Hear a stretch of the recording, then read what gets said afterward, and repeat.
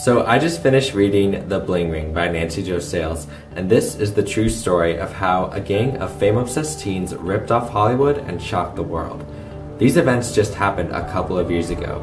These Calabasas, California teens stole from celebrities like Miranda Kerr and Ashley Tisdale, Lindsay Lohan, and even Paris Hilton. And it was so easy for these kids to steal from them because these celebrities just left keys under their mat. They left their doors unlocked.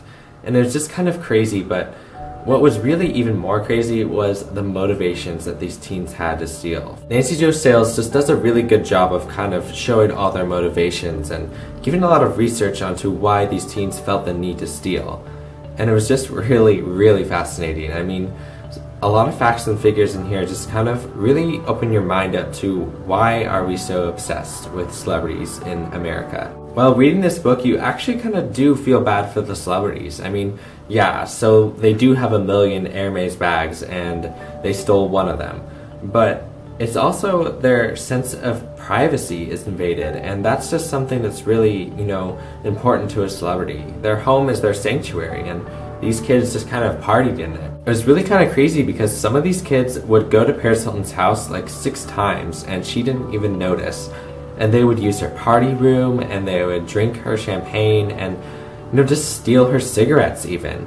So it just kind of didn't really make sense, but these kids stole these clothes and they got into the hottest clubs with these clothes on, and they wanted to live the celebrity lifestyle, and I think that's something that everyone wants a piece of, and that's really what this book is about, and why it's not really the greatest thing to have the celebrity lifestyle.